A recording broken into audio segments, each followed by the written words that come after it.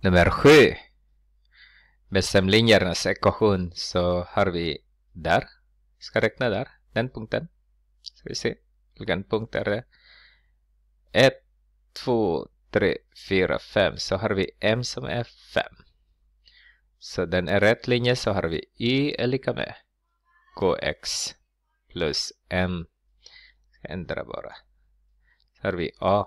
Det ska vara blå, va? Blå. Så a. Ska jag använda.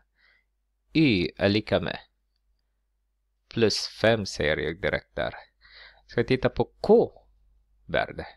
K-värde är varenda steg. Så har jag en halv. Varenda steg. Där. Varenda steg.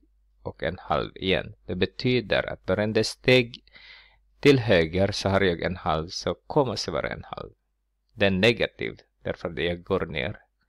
En halv x. Vill ni skriva på negativa tal så är decimalform menade jag.